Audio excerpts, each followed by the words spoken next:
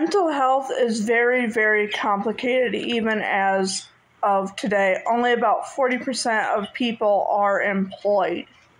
And that's not even all of the people that have mental illness that are not employed. There's probably more that we don't even know about.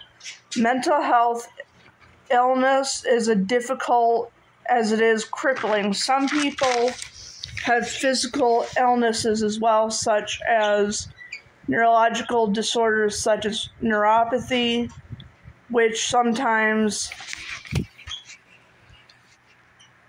makes it hard to stand and walk for long periods of time, fibromyalgia, as well as autism. And yeah, autism is a neurological disorder.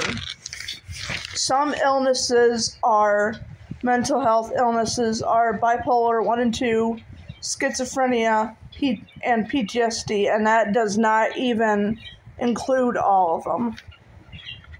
People like this are least likely to be accepted in society as a whole because people would rather reject, criticize, and even shame them. But people with mental illnesses are just as capable as being productive as non-ill people. Studies have shown it, and there are multiple pages of studies on this too. The myth that people with mental health illnesses and needs cannot hold down a job is staggering and is ridiculously untrue. People with a mental illness can hold down a job at least as good as normal people.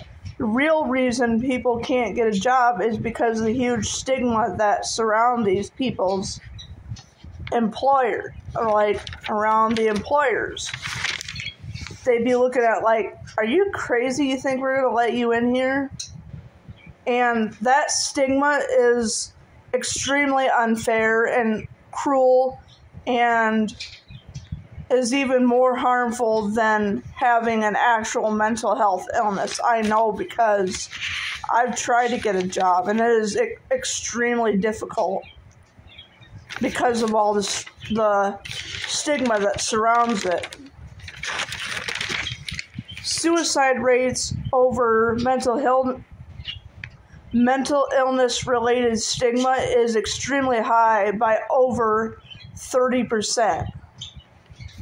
So if somebody you know is thinking about suicide, call the National Health Suicide Line at 1-800-273-8255. That's 1-800-273-8255. Thanks and bye.